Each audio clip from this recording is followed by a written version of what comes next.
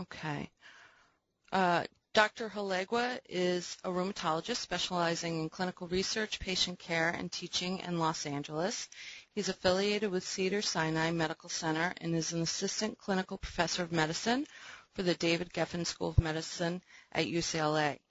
He is also a member of our board of directors and has previously served as our board chair for 4 years. So it's my pleasure to welcome Dr. Hallegua to today's webinar. I want to thank you for taking your time out to provide this presentation for us. So I'm going to hand it over to you now.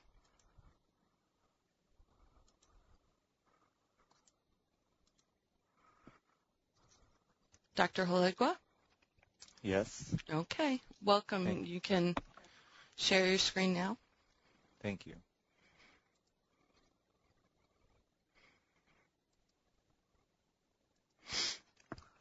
Good morning, everybody. Thank you for joining us on our second webinar presentation. This is going to be a presentation on early ankylosing spondylitis, and it is my pleasure and a privilege to do this on behalf of the Spondylitis Association of America. As Melissa said, I'm an assistant professor, and I practice full-time in rheumatology, and I have a special interest in ankylosing spondylitis. Ankylosing spondylitis is an illness that actually belongs to a family of illnesses that overlap with each other. As you can see in this slide, there are probably 6 different individual manifestations, or if you want to call them separate illnesses, that overlap with ankylosing spondylitis. And I would like to call them as a family of illnesses, better termed spondyloarthritis. So the prototype is ankylosing spondylitis, which is the circle that you see in the middle. And this disease borrows its name from 2 Greek terms, ankylos meaning to fuse, and spondylos meaning the spine, and of course itis meaning inflammation. So it's a disease that basically gives you inflammation of the spine and then proceeds to fuse later on. However, in this illness per se, there are other manifestations that occur, which we will cover during the presentation. Peripheral joints, for instance, can be involved. The spine is not the only place that this disease affects.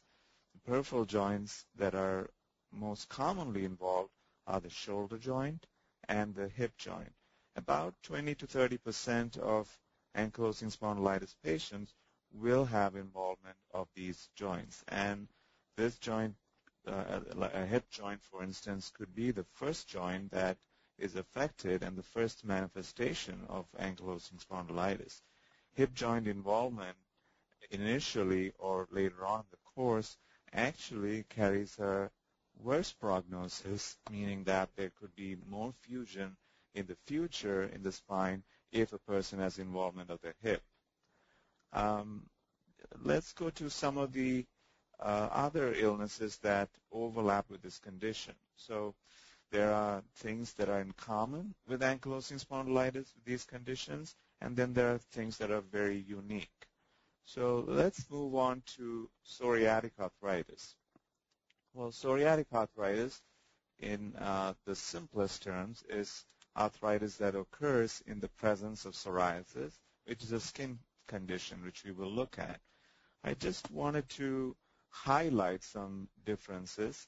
The main difference is that more often than not, peripheral joints are involved in psoriatic arthritis, unlike ankylosing spondylitis. So small joints in the hands, large joints of the lower extremities like the knee or the ankle are involved more commonly in psoriatic arthritis. And obviously the skin is involved in psoriatic arthritis, and this is not the case with ankylosing spondylitis. In addition, some of the internal organ involvement that occurs in ankylosing spondylitis, such as the lung and the heart, which we'll talk about later, does not occur with psoriatic arthritis. The spine involvement in psoriatic arthritis appears to be a little bit different. it appears to be more asymmetric, and we'll talk about it a little bit later, where it tends to skip spinal segments and not involve such successive spinal segments. Arthritis associated with inflammatory bowel disease refers to the arthritis that occurs with Crohn's disease and with ulcerative colitis. In this illness, the joint involvement, unlike psoriatic arthritis, tends to be more large joint involvement, such as a knee, an ankle, or hip, or perhaps wrist, and very rarely small joint involvement in the hand. The arthritis that affects the spine in this subset of illness tends to be like ankylosing spondylitis, very symmetric, starting from the bottom of the spine and then climbing upward, but does tend to be less severe than ankylosing spondylitis and does not tend to fuse the entire spine. Of course, the biggest difference is that there's a profound involvement of the gastrointestinal tract in the colon alone in ulcerative colitis, and in the small bowel and colon and the oral cavity with Crohn's disease. There are also a number of skin manifestations that occur with this subset of illness, where you get raised nodular lesions of the skin called erythema nodosum in this subset. And in fact, erythema nodosum can involve a majority of the body in some cases. Juvenile spondyloarthritis refers to the subset that has its onset of less than 16 years of age. In this subset, it is more common to present just with fever and pain at the attachment of tendon sites to the bones.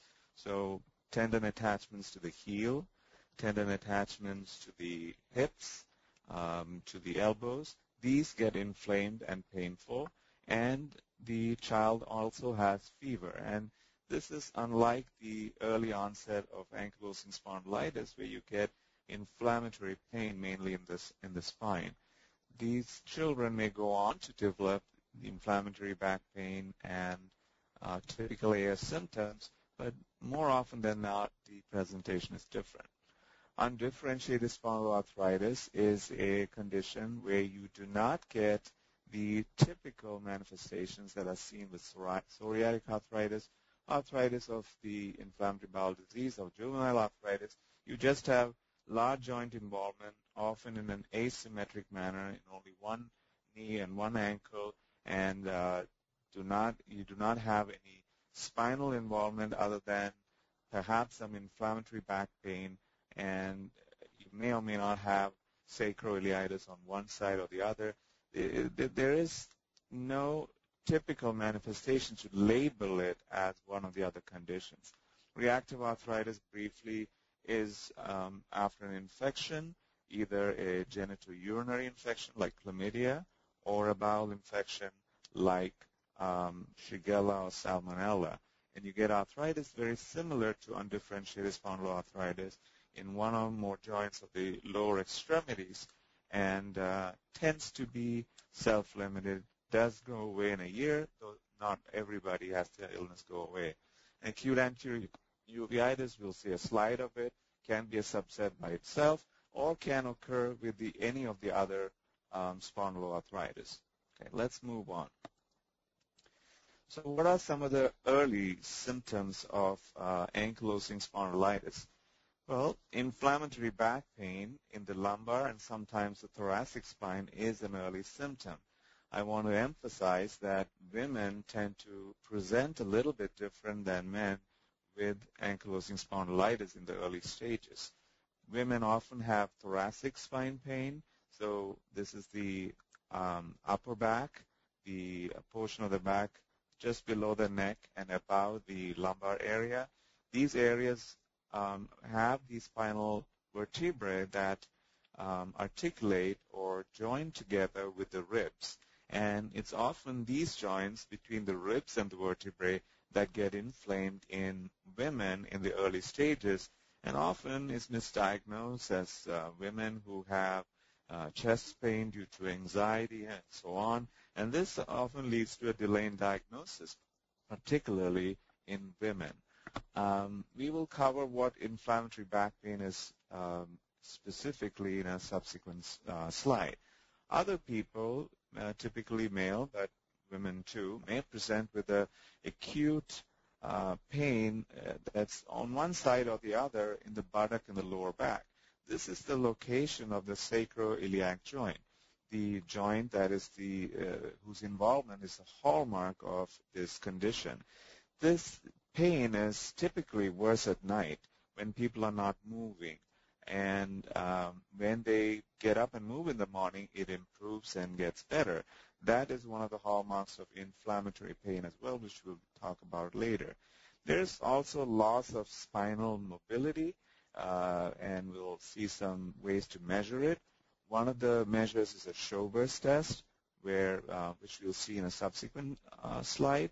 Another test that's done to measure mobility is chest expansion, where a rheumatologist or your doctor would take a tape measure, put it under at the level of the nipples, and do a measurement in full expiration, that is breathing out completely, and then with full inspiration, so breathing in and expanding your chest wall, and measuring the difference to see what it is. And normally it's about 5 centimeters. Anything less than that would be suggestive of a restricted chest wall, which is seen with ankylosing spondylitis even early on. One has to remember that some of this decrease in chest expansion is due to pain and is reversible with some of the medications that are used to treat it. We talked about the hip involvement and the decreased range of motion that can be seen in early AS as well. This is a slide that shows how the Schober's test is done. It is a measure of spine flexion. There is normally an increase in length of a 10-centimeter line by at least 5 centimeters. So if you look at the slide here, you can see this is a 15-centimeter line that is being measured. And this measurement is made way before the person bends over. So what we do typically is we mark a point at the level of the dimples in the back, which is basically where the sacroiliac joints, as well as the junction of the lumbar spine and the sacrum or the tailbone is. We put a point there, we measure a line in the midline, 10 centimeters above it, and mark that point. In the old Schober's test, we would measure a line 5 centimeters below this as well and get a 15-centimeter line. In the modified Schober's test, we only do a 10-centimeter line above the lumbosacral joint. After we get this 10-centimeter line in the modified Schober's test, we have the person bend forward as much as they possibly can, and then measure the increase in the length of this line between these 2 points when the person is bent forward.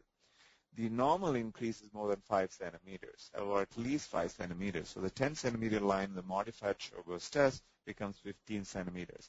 If it's less than 5 centimeters, it is suggestive of ankylosing spondylitis. So here's a depiction of somebody bending forward, and we would have a point here at the level of in the midline, of course, at the level of the lumbosacral joint, another point up here. There is also a test for side flexion that is useful in following patients with ankylosing spondylitis. And, as we will talk about later, the challenge often is to differentiate between mechanical low back pain, which is back pain due to disc disease or facet joint arthritis, a joint in the spine, with people who exercise or are very active otherwise. These people can have back pain as well. Well, those patients do have back pain, but their back pain increases when they bend forward typically. And whereas ankylosing spondylitis, there's not only restriction when you bend forward, but there's also restriction when you bend sideways, and that helps to differentiate your back pain from those of a patient with back pain due to disc disease as well. So let's look at what is inflammatory back pain. Well, these are some of the factors that identify it. Onset of the pain less than 40 years of age is one of the factors. A more insidious or gradual onset of pains rather than a sudden onset of pain that might occur with moving some heavy furniture or lifting something very heavy. Persistence of the pain for more than 3 months is also a factor. Association with morning stiffness, where you feel very stiff in the morning, it lasts more than half an hour, and it gets better after half an hour, is another factor. Improvement with exercise, where the pain gets better as the day goes along, is also a factor. If you have 4 out of 5 factors, it is considered diagnostic for inflammatory back pain, which is one of the earliest symptoms of ankylosing spondylitis. At this stage, typically, X-rays and other imaging modalities may be negative, and all you have are symptoms to try to identify the illness. And it may be 7 to 10 years before you get a diagnosis. The sacroiliac joint, which is seen right here, is a very difficult joint to image because it is oblique in orientation. We have specific positioning techniques to try to identify this joint clearly and identify inflammation in it. However, the joint is, again, not involved till a later stage. It may take up to 10 years for typical sacroiliitis to develop. CTs and MRIs are more sensitive than X-rays in detecting early sacroiliitis in patients who have inflammatory back pain. We'll look at an example of an MRI. And if you have a positive MRI, there is a predictive value of this MRI, meaning that 60% of these patients with a positive MRI will develop typical sacroiliitis, and that can be seen on an X-ray after 3 years. So a positive MRI means that most of these patients will become classic ankylosing spondylitis later on. In this X-ray, you can see that there is an increase in the density of the bone on the ilium bone side of the sacroiliac joint. So this is the sacrum, and this is the ilium.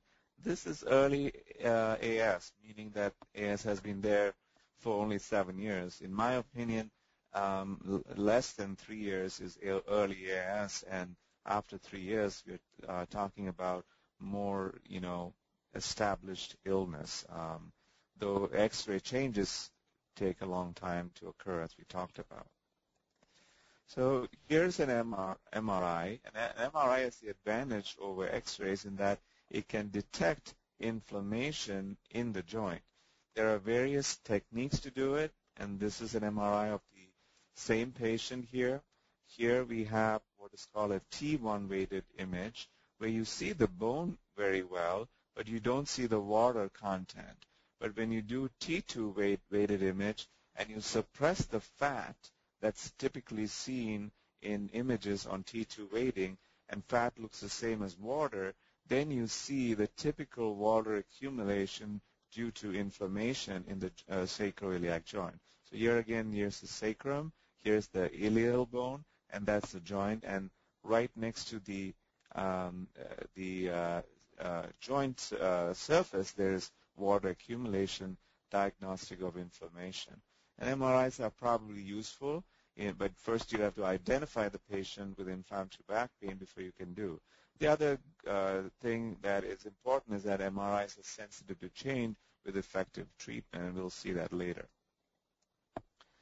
What about X-rays, of the lumbar spine and the rest of the spine? Well, on the right-hand side of the slide, you will see the bridging syndesmophytes. This is not seen early on. This is seen 5, 10 years into the illness, and we want to prevent that from happening. And active research is right now going into preventing fusion of the spine. But early on in ankylosing spondylitis, you may not see anything in the spine at all. The spine, the vertebra normally have a biconcave shape, but sometimes early on you can see what is called squaring of the vertebra, and it's very hard to tell, but maybe if you look closely and compare this vertebra that is more biconcave and this one, you can appreciate that it's losing some of its concavity. This area also should be concave, and you can see that this has become straighter rather than the concave appearance that should be there present in the front of the vertebra. So this squaring can be an early symptom. My experience is that it may take a couple of years to present itself, and you won't see it in the first year of the illness, but you can see it. And AS symptoms don't get better with aging. What typically happens with aging is that you get more squaring, you get the syndesmophytes, and you get more fusion. So I don't think that AS symptoms become less as you grow older.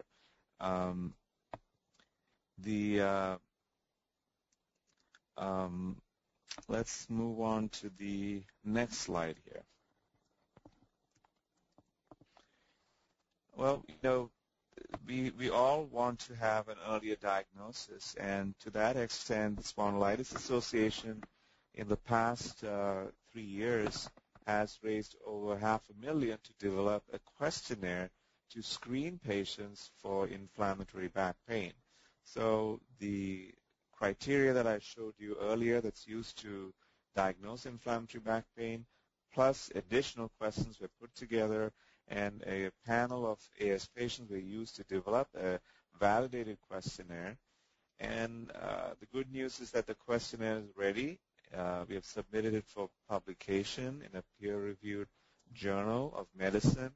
And once it's published and the manuscript is printed, then we are free to use the questionnaire. And our hope is that we'll be able to use that questionnaire widely on the internet and distribute it to physicians so that people who have back pain will come across this and take the questionnaire and be directed to their physician in order to establish a diagnosis earlier.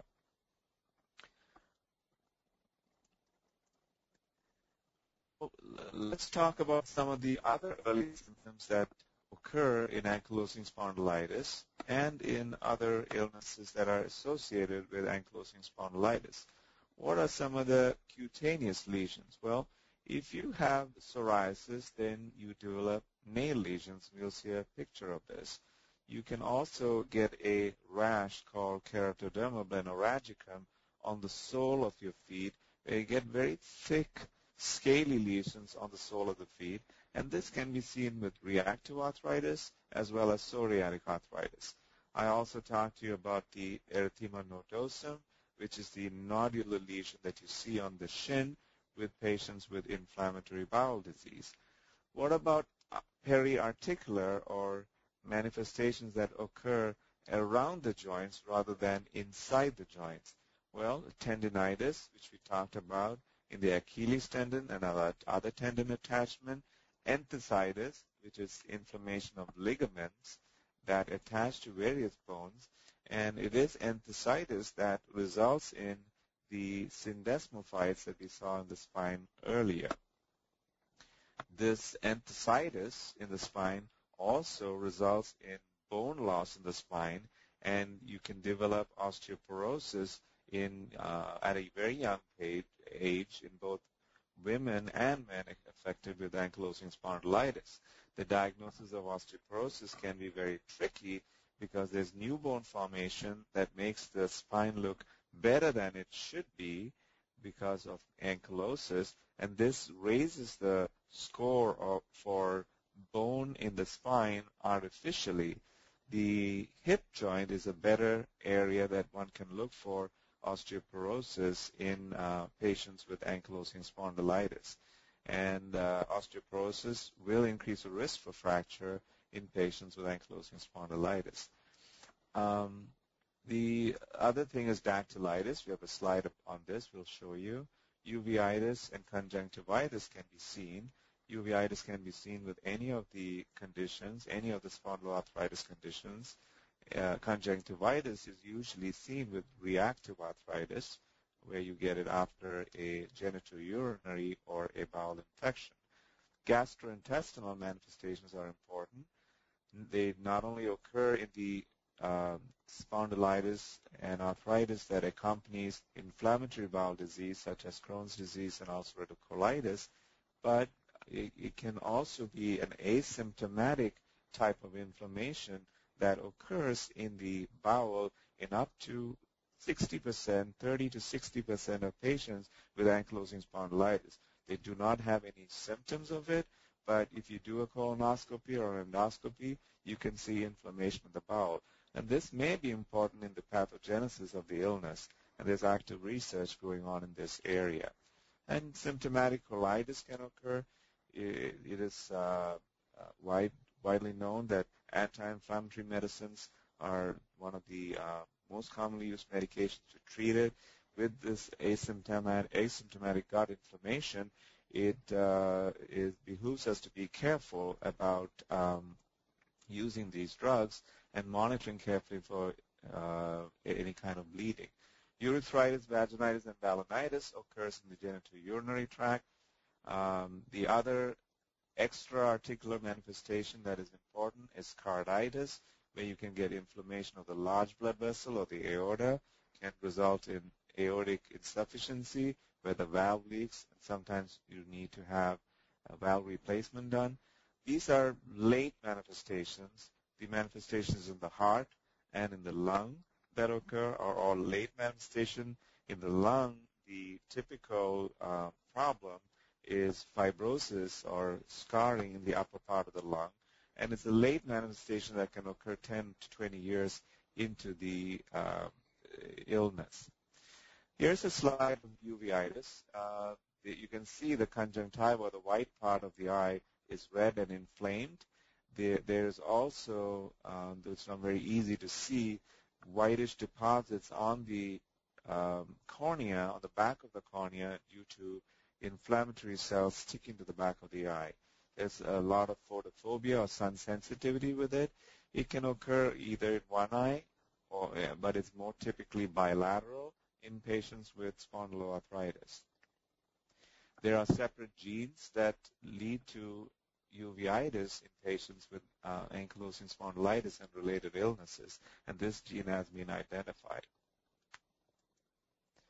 Enthesitis refers to tendon inflammation, and here's inflammation of the Achilles tendon at its sites of attachment in the heel. This is a common manifestation, particularly in children or childhood onset spondyloarthritis. Here is a slide showing dactylitis, which is a sausage-shaped digit. You can see how the index finger looks more like a sausage, and this manifestation can be seen in any of the subtypes of spondyloarthritis. Here's a slide that shows dactylitis, or a sausage digit in the toe. The third and fourth toe are affected, and you can see nail involvement that's typical of psoriatic arthritis in this patient. So this is a psoriatic arthritis patient with dactylitis. Here's psoriasis. You can see the plaque-like lesions on the elbow of this patient with a lot of inflammation and erythema. Here's nail involvement in psoriasis that gives the thickening of the nail as well as scaling and a lifting of the nail off the nail bed. An important differential is a fungal infection. So we try to put all these symptoms together and come up with a score in our mind as to what is the likelihood of a spondyloarthritis being present. And you can see different manifestations here and a score next to it. And on the bottom of all the numbers, you'll see that a diagnosis of spondyloarthritis requires a score of 6. Well, this is just one of the classification criteria used for research in patients with spondyloarthritis. But just to give you an idea of, mentally what do you need to, what is the likelihood of you having spondyloarthritis, one could put together a checklist like this, add up the scores, and come up with a likelihood of having it. Remember, this is not diagnostic criteria. It's very difficult to establish a diagnosis, but you can classify patients for research based on the use of these criteria, where you assemble a group of patients that have similar characteristics, and you say, well, I'm 100% certain or 98% certain that this group has spondyloarthritis because they all have a score of greater than 6, and therefore they're more likely to have spondyloarthritis. In order to have ankylosing spondylitis, you have to have the sacroiliitis present on X-ray, either a grade 2, which is early sacroiliitis on both sides of the spinal column, or a unilateral grade 3, or grade 4, which is more severe involvement where there's fusion. Granted, these are later manifestations, and with early ankylosing spondylitis and associated illnesses, you're more likely to see all the other symptoms listed here without any X-ray manifestations. Perhaps MRIs will be positive in early ankylosing spondylitis. We will talk a little bit more about the gene that's commonly involved, and there are a couple more that have been recently discovered. We'll talk about HLA-B27 and a family history of spondyloarthritis and how important they are in establishing a diagnosis early. So going to the HLA gene, this is the chromosome 6, and chromosome 6 has different classes of genes in there, and the HLA gene is one of the genes that is of paramount importance in ankylosing spondylitis. The HLA gene has 3 classes, the A, B, and C class. The B class has a subset called B27, and there are different types of B genes, ranging from B1, B2, and several other B subclasses. The B27 has specific importance for ankylosing spondylitis because in the white Caucasian population, about 80 to 90% of patients with ankylosing spondylitis will be positive for the HLA-B27 gene. And this was discovered quite by accident when they were doing research on gout patients to see what genes predispose to gout. They used a control population with AS, and to their surprise, they noticed that the AS population had 80% of them had the B27 gene, and there was no HLA gene that correlated with the gout population. So if you look at the associations, the ankylosing spondylitis has an 80 to 90% association, but if you look at specific ethnicities such as the African American population or the Asian population, the association is much less. It is probably 30 to 50% of patients in those ethnicities who will test positive for HLA-B27. That is because the background prevalence or the number of individuals who are African American or Chinese who have the HLA-B27 gene is a lot less. In the Caucasian population, about 8% have the HLA-B27 gene. In the African American or Asian, it's more like 1%, and that's why it associates less strongly with ankylosing spondylitis. You can see react to arthritis scores high in some studies. Juvenile spondyloarthropathy, especially the subset that have spinal pain, scores high at 70%. In inflammatory bowel disease and psoriatic arthritis, the interesting thing is that if you have spine involvement, you score high. As you can see with psoriatic arthritis, if you have spine involvement and spondylitis, then you have 50% association with HLA-B27. Without, it's only 15%.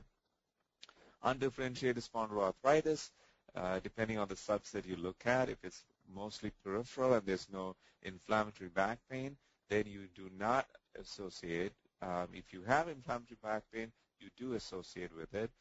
HLA-B27 association with uveitis, about 50%. Aortic insufficiency and heart block, if you look at certain subsets of them, even though they don't have ankylosing spondylitis, there is an association with HLA-B27.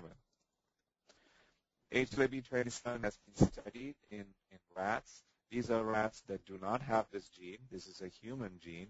But then when they put the human HLA-B27 gene into Lewis rats and put extra copies of them in each cell, the rats developed diarrhea, colitis, or inflammation of the colon, arthritis, spondylitis, nail disease, and testes inflammation or orchitis. The interesting aspect of this was also that if the rat was maintained in a sterile environment where there was no bacteria that could colonize their colon after birth, then these HLA-B27 positive rats did not develop spondylitis. This goes into the environment and the environment's influence on the development of spondylitis. And there are many researchers that have looked into the diet and also specific bacteria that may be associated with the development of spondylitis. Right now, the researchers believe that since bowel flora is pretty ubiquitous and we all have it, it is not a specific thing that triggers ankylosing spondylitis, but however, it is an important cofactor in the development of spondylitis in a patient who has all the right genes to develop it. So if it's possible to keep people in a bubble where they don't get colonized with the flora that colonizes all babies by the time they're 2 or 3 days of age, then I guess you would be protected against it. But this is not practical. And even diets that are low in starch that have been widely recommended to decrease bacterial flora and therefore try to decrease the symptoms of AS are not very effective. Yes, people do feel better when they eat more healthy and avoid things that have refined flour and sugars and starches in them.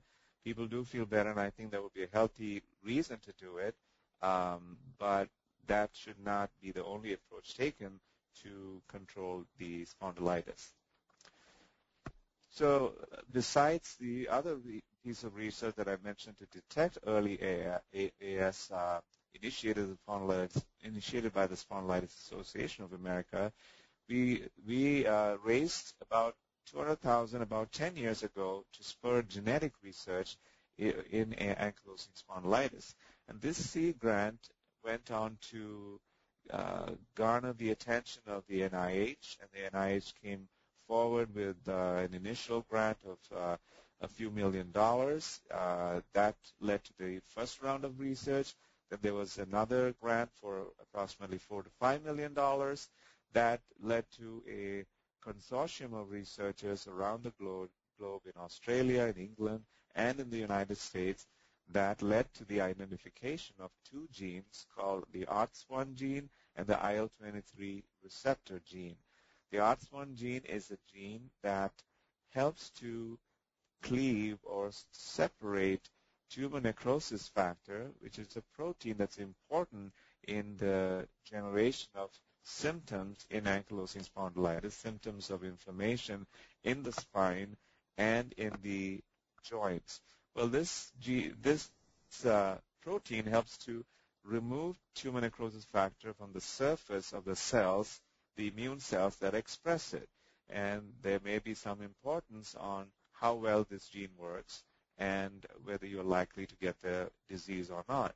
The IL-23 receptor is a receptor that is well expressed on the cells lining the gastrointestinal tract. And again, going back to the 50% to 60% of patients who have asymptomatic bowel inflammation in ankylosing spondylitis, it is interesting that a gene that is expressed in the bowel also carries an increased risk of developing the illness. These will lead to new treatments. In fact, an IL-23 receptor blocker is in stages of of clinical trials with Crohn's disease right now. If you put these genes together with HLA-B27, about 70% of the susceptibility to the disease can be explained. Obviously, we believe that 95% of the susceptibility to the illness is genetic, so another 25% of the illness is due to genes that are unknown at the present time, and further research is ongoing. If you look at AS in the United States, this is a survey that was done a long time ago. It is probably very inaccurate. We believe that the prevalence is more like 0.5% of the U.S. population.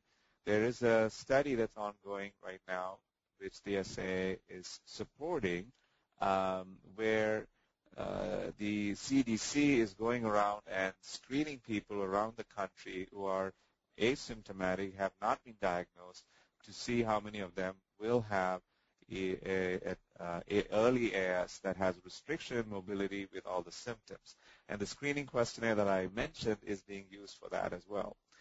So this early slide data from Amgen shows that about 146,000 of the AS patients that are predicted to exist in the U.S. population is diagnosed, and there are about 179,000 that are undiagnosed and untreated. And of these 146,000, you can see that about 50,000 have severe disease or are fused. It's interesting to note that even though people have severe disease or are fused, treatment with the new treatments with TNF blockers is still of benefit. The people who have mild disease, the 55,000 patients, will probably be able to be treated with an anti-inflammatory medicine alone.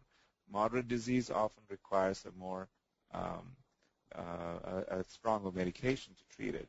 But we believe the prevalence is more likely to be 1.5 million people than the 325,000 that's depicted in this slide.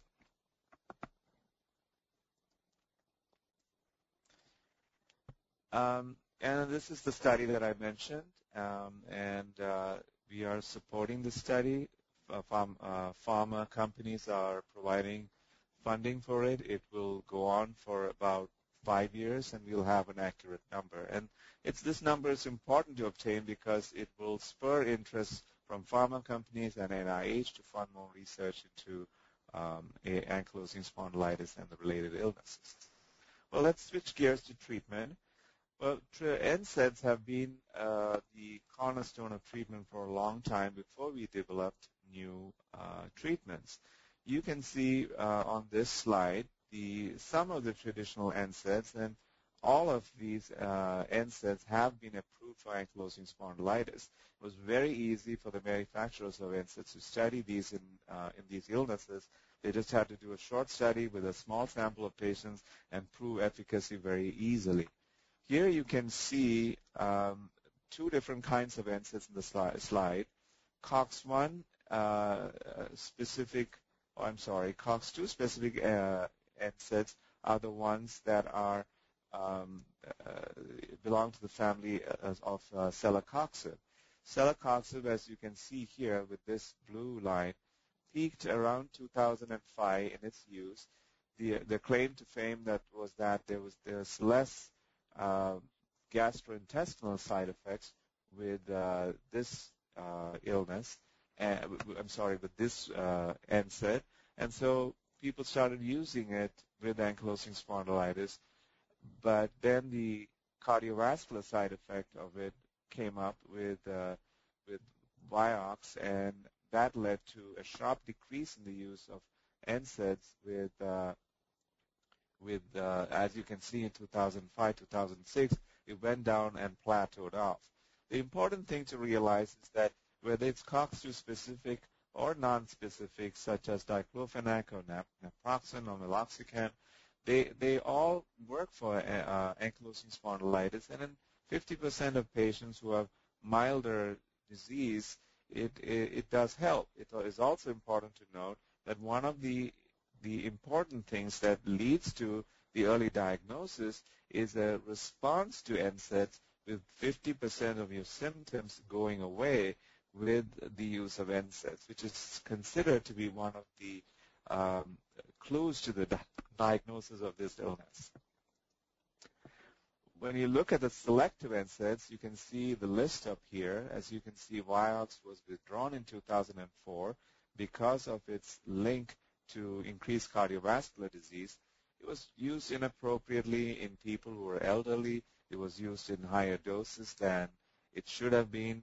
The dose for acute pain was 50 milligram, and this was used continuously to treat patients who had mechanical back pain or other causes of chronic pain and arthritis. And this raised the blood pressure in patients and caused heart attacks.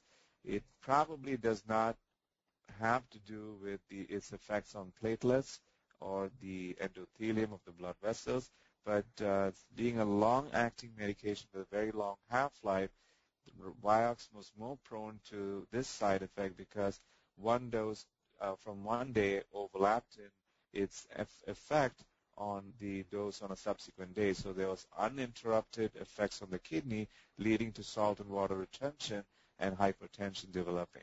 Some of the other COX-2 selective inhibitors are still in use, such as celecoxib in the United States and Arcoxia in Europe and Prexige also in Europe. This is a slide that shows the short-term and long-term efficacy in ankylosing spondylitis. This is comparing Feldene or piroxicam with meloxicam or Mobic and placebo on the top. And this slide shows withdrawing from the study because of lack of efficacy. And you can see that more patients with placebo withdraw from the study. About 60% have withdrawn from the study at 52 weeks compared to only 20 or 25% in the meloxicam group withdrawing. You can see a higher rate of withdrawal with a lower dose of meloxicam or Mobic and in a non-selective NSAID, possibly due to side effects on the gastrointestinal tract where you get more peptic ulcer disease or gastritis with these non-selective NSAIDs. Mobic tends to be non-selective in higher doses of more than 22.5 milligram and more selective on the COX-2 enzyme in lower doses. There is some thought as to whether NSAIDs are disease-modifying drugs, and only one study has shown that it is disease-modifying, where the spinal fusion in NSAID use continuously when taken as a daily nightly dose showed that there was decrease in spinal fusion compared to on-demand use of NSAID just as needed for back pain. But this has not been validated again in subsequent studies, therefore it's very early. What about these other drugs that are used? Well, sulfasalazine, methotrexate, thalidomide, leflunomide, and I would add to this list intravenous pamidronate, have all been used to treat ankylosing spondylitis with variable efficacy. I should mention that on this slide, all these drugs are more effective in treating the peripheral manifestations of ankylosing spondylitis, which would be the hip arthritis or peripheral arthritis that is associated with the other types of spondyloarthritis. There are side effects with all these drugs, including liver and blood count abnormalities with sulfasalazine and methotrexate, propensity for blood clots with thalidomide, and neuropathy or nerve symptoms, nerve damage symptoms with numbness and pain in the feet or the hands with thalidomide. Leflunomide can cause liver toxicity, and in young women it should be used in caution because it can cause birth defects and needs to be stopped way ahead of time before a woman tries to become pregnant. They're not very useful for the spinal manifestations of ankylosing spondylitis. Well, researchers in the U.S. looked at what patients should be considered to receive the biologics or the TNF inhibitors in ankylosing spondylitis. The researchers said that you should have sacroiliitis by New York criteria on X-ray before you use a biologic. I do not agree with that. I think that any patient that fails anti-inflammatory medications should be allowed to use the biologics. The disease scoring is sometimes used, and basically a physician global assessment of moderate disease, I think, is adequate to qualify for a biologic. A BASDA is a disease score that is made by asking questions of severity on a 10-centimeter line, basically asking how stiff you are in your morning, how much pain you have, how is your function affected, and so on, and then scoring them to see that you have at least a score of 4 centimeter on the 0 to 10 centimeter line on an average. Often not done in clinical practice, but is a useful measure in research. Previous therapy should have also failed, and previous therapy includes the NSAIDs that you have to have used for 3 months. They prefer the use of 2 NSAIDs, one each for 6 weeks, and a failure would be defined as less than 50% improvement of symptoms on an anti-inflammatory medication. If you don't tolerate NSAIDs because of bowel inflammation or gastritis, that would be adequate as a trial, and you do not have to keep going from one NSAID to another. If you have spinal symptoms, then one would go on to use one of the biologics. If you had peripheral arthritis, then you would need to fail not only the 2 NSAIDs, but you would also need to have either intolerability or lack of response to sulfasalazine, which I mentioned earlier, or methotrexate for peripheral arthritis. You're not required to fail sulfasalazine or methotrexate for axial disease or enthesitis because these do not help to resolve particularly axial disease symptoms, which is the spine symptoms. So let's look at one of the biologics that's used to treat ankylosing spondylitis. This is adalimumab or Humira. This slide depicts a commonly used improvement criteria to assess improvement. The ASAS 20 to be positive requires a 20% improvement in at least 3 of the 4 domains listed below. A patient global response, meaning how much better you are, that should improve by at least 20%. Patient perceived pain on a visual analog scale of 0 to 10 centimeters, that should improve by 20%. Or function measured by a Bath Ankylosing Spondylitis Functional Index questionnaire should improve by 20%. Or inflammation, which is stiffness, should improve by 20%. If you have 3 out of 4 improve and you have no worsening of the remaining 4th domain, then you are a patient who has met this 20% improvement criteria. Well, in Humira, when it was tried for AS, well, you can see that about 40% met the 40% improvement criteria for AS. So basically, there was an improvement of in symptoms of at least 3 out of the 4 domains in 40.9% patients who received Humira in this clinical trial. Now, the response to Humira is usually sustained, but there are patients who will respond initially and then lose efficacy over 1 or 2 years, who should be switched to another TNF blocker, because there are patients who will respond to the other TNF blockers, which I will show you in a minute, because they differ in their the structure and also the levels to which they are present in the blood during administration. Humira is a monoclonal antibody, an antibody synthesized that is fully human and will bind to tumor necrosis factor, which is a key protein that causes some of these symptoms. This is etanercept or Enbrel, and this is the ASAS20 response.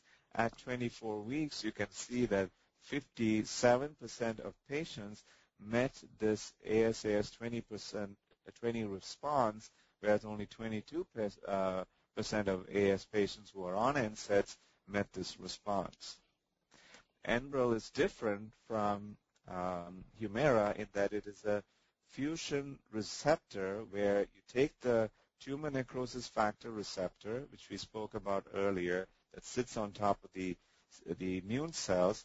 You bind two of them together and you inject it into the body as a subcutaneous injection and basically mop up free-floating TNF that's causing inflammation and mop up TNF that's attached to cells that is causing inflammation and relieve symptoms. So it's a different structure, and when Humira fails, it's often a good idea to try etanercept, which is an injection very similar to Humira that's used in the treatment of AS and related diseases.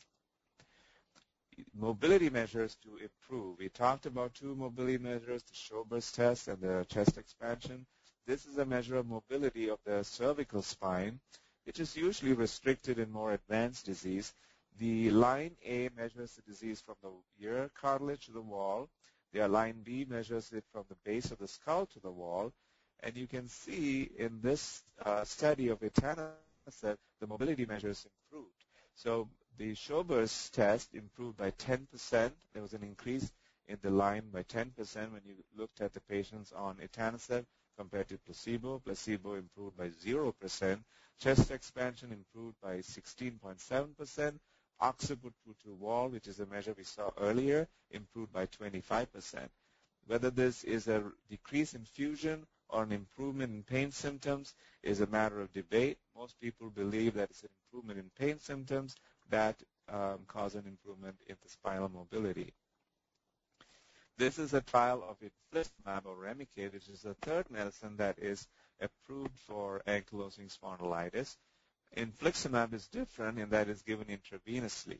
And because it's given intravenously, there are very high levels of the drug given as a bolus to patients intravenously, and patients respond differently. So again, if you fail one of the other medicines, there's good reason to switch to another drug. And infliximab is different not only because it's present in high doses, but it's a monoclonal antibody. It has some foreign proteins, such as a mouse protein, and this can result in a different mechanism of action. Can also result in resistance over time because the body recognizes this foreign protein and blocks its effect.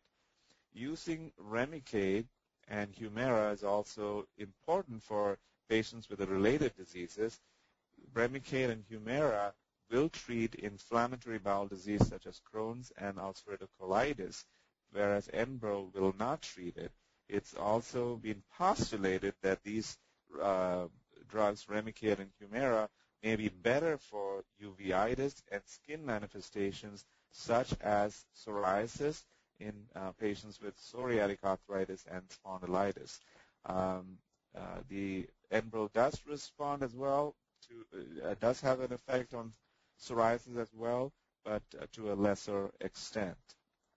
There is a fourth drug that has been approved, which is golimumab or Simponi. Simponi is a drug that's self-administered once a month. It has been approved in ankylosing spondylitis, one of the latest drugs to be approved. And there are other drugs that are in research stages. One of them is Orencia or abatacept, which is not a tumor necrosis factor blocker, but interferes with the communications of immune cells that results in expansion of the immune cells, resulting in more disease-causing immune cells. Here's a slide of a patient before and after treatment with Remicade or infliximab. You can see that the inflammation that was present on the slide disappeared.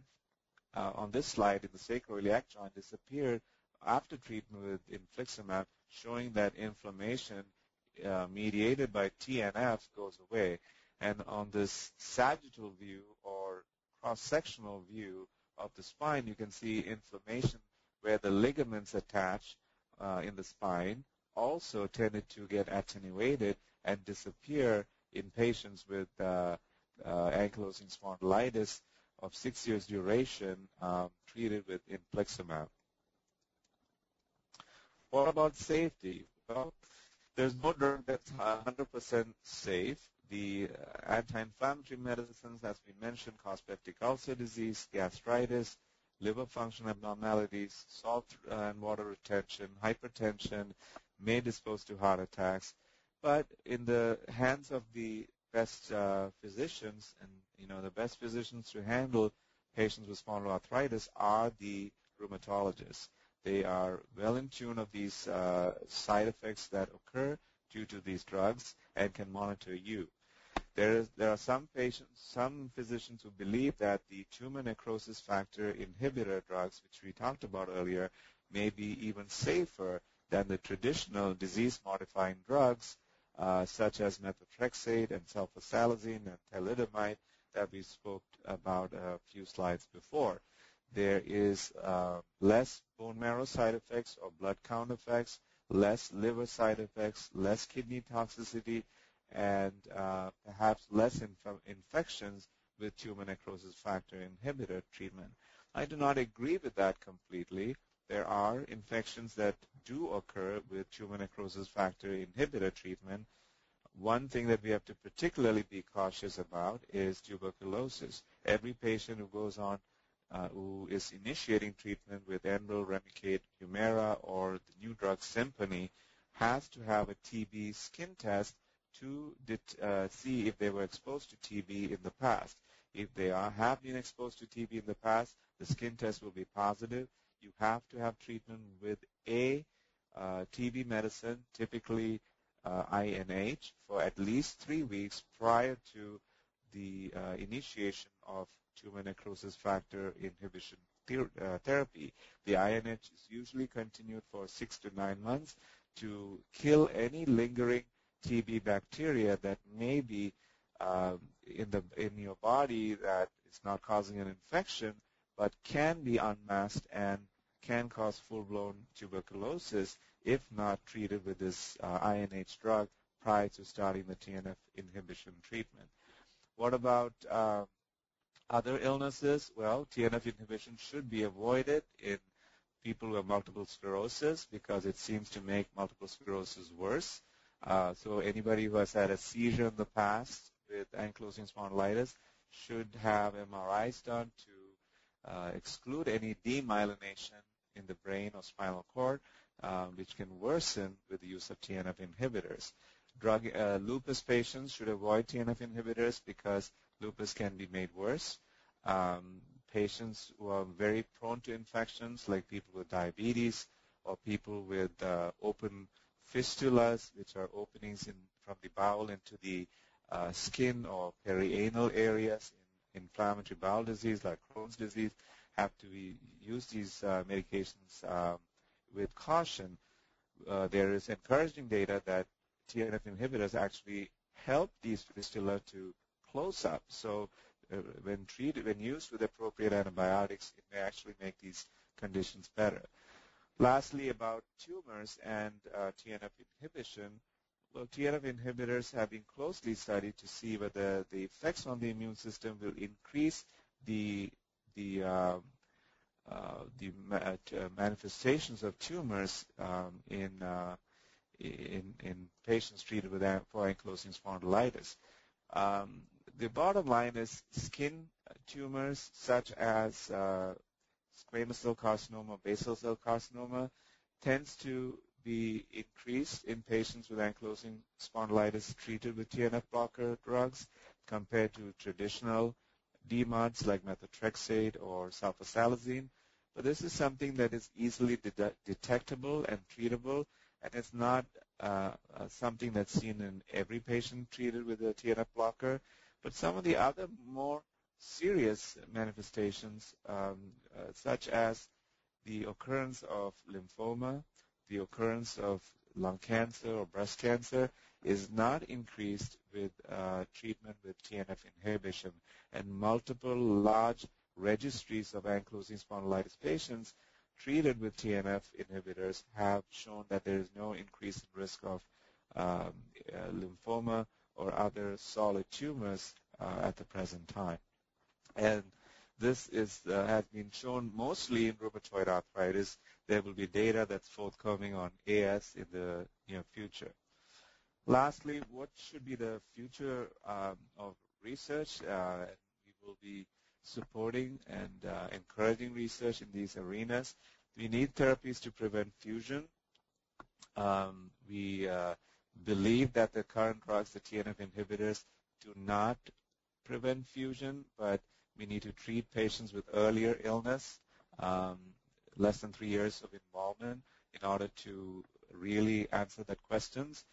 We need to identify what the environmental triggers are, because even if you take identical twins who have the illness, only 50% of identical twins will be concordant for the illness, 50 to 70% of them. But, even though they have the same genes, not every set of twins will have disease present in both pairs.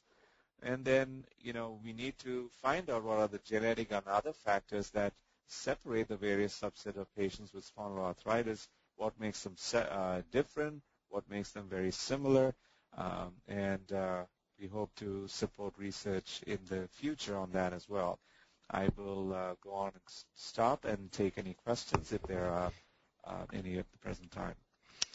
Thank you so much. Thank you so much, Dr. Hallegua. I've opened up, you should see a questions pane now on your control panel, so go ahead and you can type your questions in, and they can be sent to me. Dr. Hallegua, can you change presenter abilities so that I can bring up my, so I can give them my email address. So if their question is not answered today, they'll know where to email me. Here we go. Okay. So we did get a lot of questions before the webinar today, and so Dr. Hallegua tried to work a lot of the answers of those questions into his presentation today, but we do have some lingering ones besides the ones that he answered during his presentation. So if you feel like your question wasn't answered at the end of today, please email me your question and we'll do our best to get them answered. Dr. Hallegua, one question we have is, can peripheral neuropathy be connected to AS? Peripheral neuropathy is not a typical manifestation of AS. It can be the complication of therapy in AS with drugs such as thalidomide, methotrexate, and leflunomide or Arava used for treatment in AS. It could also be seen, but not typically as peripheral neuropathy, but as a late manifestation of AS. You can get what is called cauda equina syndrome, where you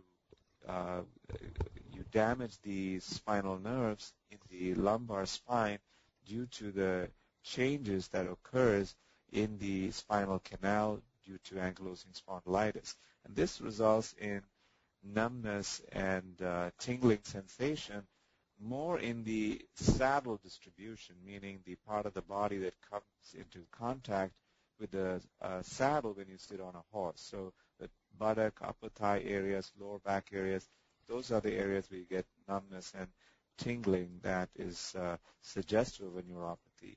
But typically peripheral neuropathy is not seen with AS, and there are many other reasons to develop that. Okay, thank you. Does AS affect the libido medically in any way? Well, I guess that would depend on what chronic disease does to testosterone levels and, libido in general. And I believe that chronic illnesses that result in inflammation do lower hormonal levels, and that can result in decrease in libido. In addition, cardiovascular disease is a prominent problem in patients with inflammatory illness, whether it's rheumatoid arthritis, lupus or ankylosing spondylitis. And as you know, with cardiovascular disease, it's not just the heart that's affected.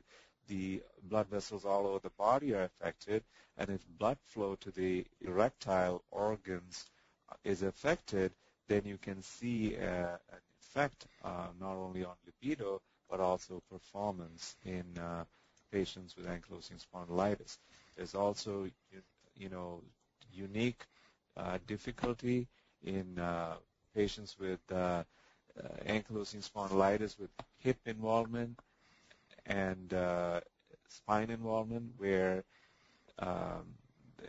there can be difficulty with intercourse because of the restrictions involved, and hip replacement and sometimes spine surgery may be able to alleviate those. Okay. What are some of the ways to counter the fatigue that spondylitis causes? Fatigue is a common symptom in chronic inflammatory illnesses.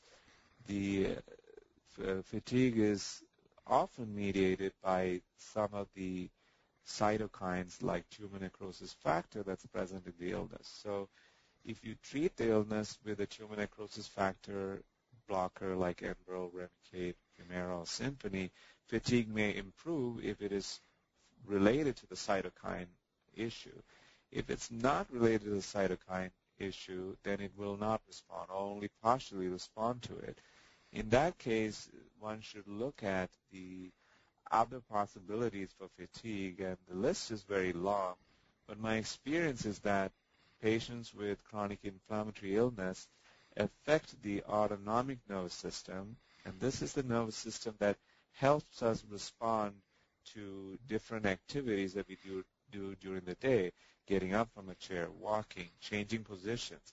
If the blood vessels and blood pressure do not respond very readily to those changes in position, then we will experience fatigue due to dysfunction of the autonomic nervous system, which is difficult to treat but can be managed as long as one, really tailors one's activity to the amount of energy that one has during the day and try to spread your activities over several days rather than trying to do a lot in one day when you have a good day. Okay. We have two questions related to childhood spondyloarthritis. The first question is, how do you diagnose juvenile ankylosing spondylitis? And the second question is, what is the outcome in young children that are being treated for ankylosing spondylitis? So diagnosis and outcome. As I mentioned in the presentation, a majority of patients who have juvenile spondyloarthritis present with fever and with enthesitis or inflammation of the tendon attachments and ligament attachments in the feet, in the ankle, in the hip or upper extremities. They may have arthritis in one joint or the other, such as a knee or an ankle may be the only joint involved, and the spine is often spared and there's no inflammatory spinal pain. About 50% of them will go on to develop spine involvement over the course of 5 to 10 years, but a lot of them don't and just remain with the arthritis in one joint and the enthesitis in a joint as well. So it's important for pediatric rheumatologists and pediatricians to be cognizant of the way that ankylosing spondylitis presents in the juvenile period. And any child with chronic fever of unknown origin that lasts for more than 6 weeks should be entertained. This diagnosis should be entertained, and appropriate imaging modalities with MRIs directed at areas where there's pain at the attachment of ligaments needs to be carried out. And often, diagnosis takes several months to establish. Okay. And the second part of the question was, what is the outcome of it? Well, the Spondylitis Association initiated a study called the AS Life Impact Study about 15 years ago, I believe, and the results of that showed that people with um, AS of childhood onset fared worse than people who had adult onset AS in terms of its severity and in terms of how badly the spine fared in terms of fusion later on in the illness. So if that can be reproduced, I think, it indicates that childhood spondyloarthritis needs to be taken very seriously and treated aggressively. Okay, thank you. For mild AS, is Indocin still appropriate if it is relatively effective, or would it be better to try one of the newer drugs? My preference would be to use the anti-inflammatory medicines if all the disease manifestations are controlled. Therefore, if you use the anti-inflammatory medicine, you have less than 30 minutes of morning stiffness. You don't wake up at night with pain, and pain during the day is at least 50% less than what it used to be. And your X-rays don't show any signs of damage in the spine, meaning squaring of the vertebra is not present. The markers of poor prognosis are lack of response to NSAIDs, and secondly, pre-existing damage in the spine, so squaring of vertebra, any syndesmal fight in the spine are markers of worse outcome. And there's an experimental marker called metalloproteinase 3 or MMP3 level. If that's elevated at baseline, meaning early on in the illness, that predicts more damage in the future. So if any of these poor prognostic matters are present, then one should switch to the TNF blockers. And if they're absent, I think continuing with Indocin and monitoring very carefully kidney, liver function, and any stomach side effects should be adequate. Okay. We're getting close to when we were supposed to end. Do you have time for a few more questions, Dr. I do. Okay, great. Then we'll just keep on. And like I said, if you have to jump off because it's getting close to 11:30 Pacific time, the recording will be available in the member area, including these questions. Okay, another question. Is it safe to visit a chiropractor to help maintain movement or flexibility in a newly diagnosed 17-year-old? I would be very cautious about seeing a chiropractor if you have ankylosing spondylitis. The syndesmophytes that you see and the osteoporosis that I said exists in patients with ankylosing spondylitis makes you particularly prone for fracture of the syndesmophytes and the vertebrae in patients with AS, and that can be devastating because it leads to immobility and, perhaps predisposing to even more fusion due to the healing process that's involved after a fracture. In fact, some of you may be aware of an initiative made by the Spondylitis Association to educate first responders and people in the emergency room about the special precautions that need to be taken with the ankylosing spondylitis patients during transport to the hospital, as well as during intubation, where a tube is put down into the windpipe to assist with breathing.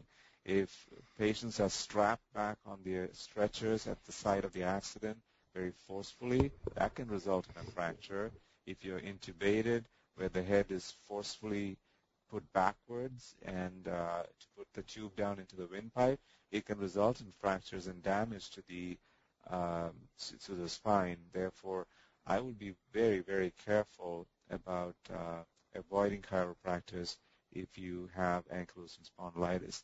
I am not putting them down. I just don't think that there's a place for chiropractic manipulation in ankylosing spondylitis. Okay, thank you. And about that EMS video, if you want more information about that, if you visit our homepage, on the right-hand side there is a link to more information about that EMS video that we just finished producing. Another question, when sacroiliitis is shown to be active, would antibiotics be effective? Um, Antibiotics do not have a role in treating ankylosing spondylitis. There is research that is ongoing to see what role there is in um, bacteria with the reactive arthritis subset of spondyloarthritis. There is some evidence in the literature that if you have reactive arthritis that is diagnosed early, within a month or two, and you can show that chlamydia initiated that reactive arthritis, then treatment with antibiotics for chlamydia early on in the course of reactive arthritis can alter the course of the reactive arthritis, meaning you can shorten the duration of reactive arthritis, but antibiotics have not been shown to alter the course or symptoms of ankylosing spondylitis in any way.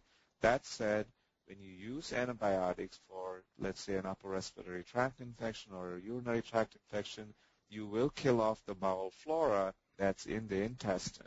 And when you kill off the bowel flora, people feel better because there's less immune stimulation for the time being.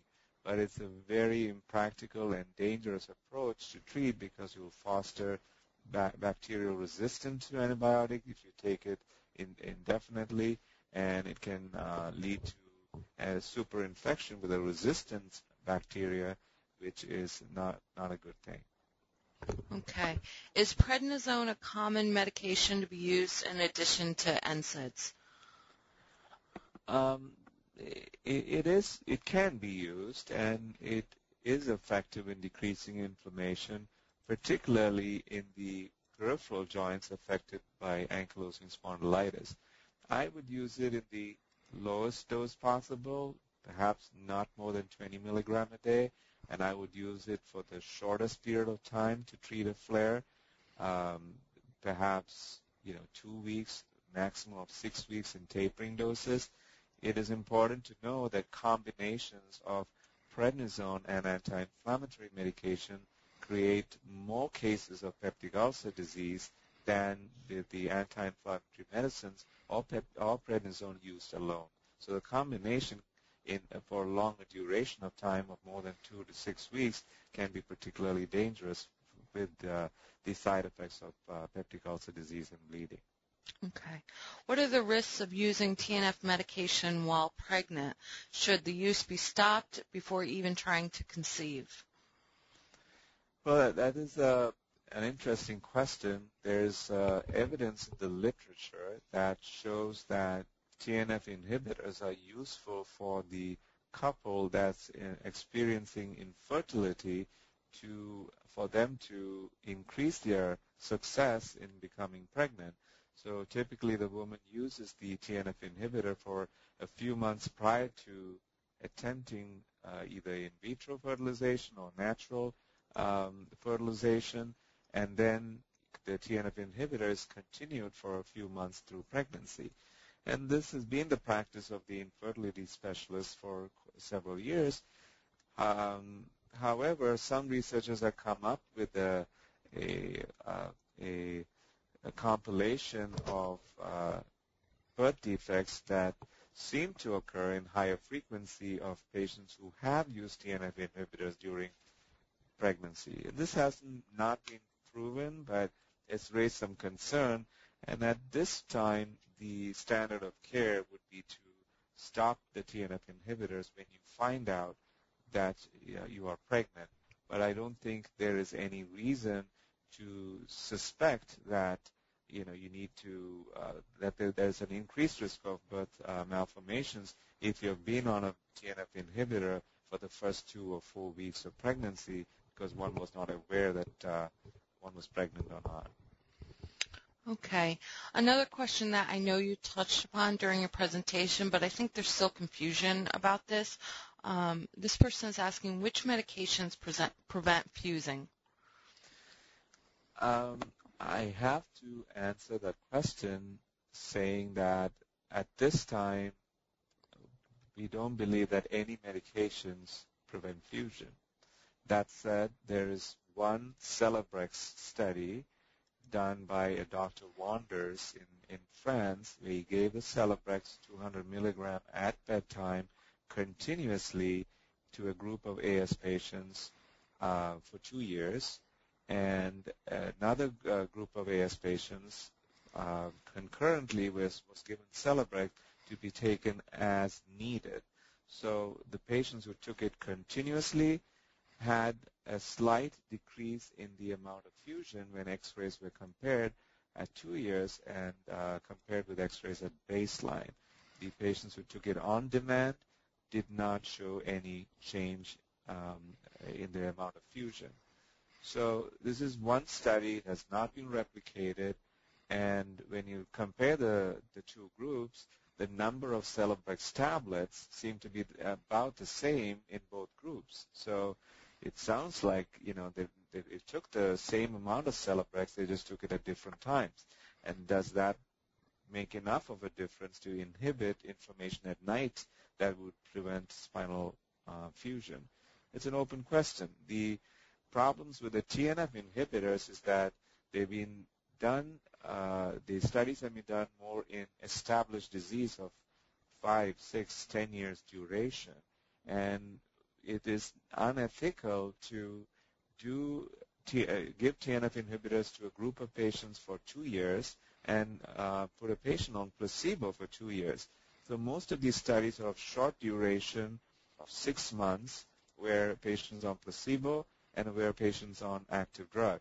And those 6 months, you cannot detect a difference in X-rays showing limitation of fusion. And when patients are followed up and compared at 2 years, it's not possible to compare the placebo group anymore because the placebo group is on an active drug. So they've looked at historical cohorts where before the TNF inhibitors came in, there were AS patients that were treated with other drugs alone. The other drugs alone had a rate of fusion of, let's say, 2.5. And when they looked at the 2-year data with TNF inhibitors, it was the same, it was 2.5. So the current studies show that the damage score on X-ray is very similar when you use TNF inhibitors at 2 years compared to historical cohorts that had similar features to AS that was used for the study. Remember that this is established disease, and our hope is that if we treat AS earlier, that we can prevent fusion. Okay. I have 2 questions that are somewhat related.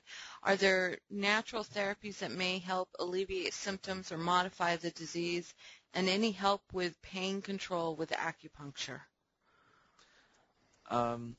Natural therapies may be of some benefit in decreasing inflammation. It is recognized that omega-3 fatty acids, which are the fatty acids that channel inflammation in the body down a pathway where there's less generation of harmful or more pain-generating inflammatory mediators.